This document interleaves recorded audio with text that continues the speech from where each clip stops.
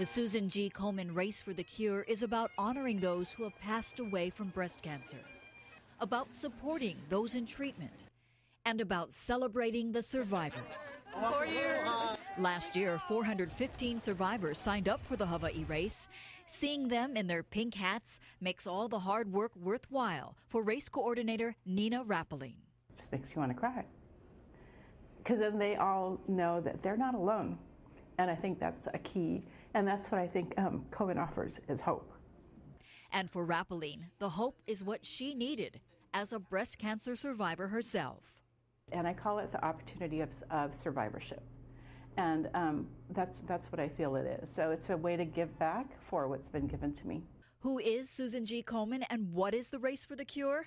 Well, that's Susan on the right in stripes with her sister Nancy. Susan died from breast cancer, and Nancy promised her sister she would do something to help find a cure. So she came up with Susan G. Komen, which was the first breast cancer foundation, started in grassroots in her living room with 5 women. They threw in money into as a matter of fact, it's funny because they threw in money in a shoebox. In 27 years, the foundation has raised $1.5 billion for breast cancer education, treatment, and screening. The first Hawaii race was held in 1995. It raised $50,000. Last year, nearly 6,000 people participated in the Hawaii event, raising $500,000, and 75% of that stays right here in the islands.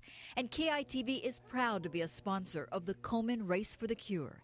Each week, we'll bring you stories about breast cancer. You hear about the progress and meet the patients, like Dennis and Pam Schul, who are both battling breast cancer. The breast cancer thing was just a complete utter shock. I was in shock. When the doctor told me that lump on my chest was cancer, I was in shock. It's for the Schuls and the others who have or who have had breast cancer that the Komen Hawaii office works so hard.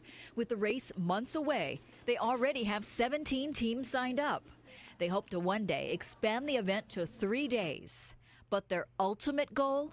Eventually, we hope we put ourselves out of business, that we will find that cure for breast cancer. That's what our ultimate hope is.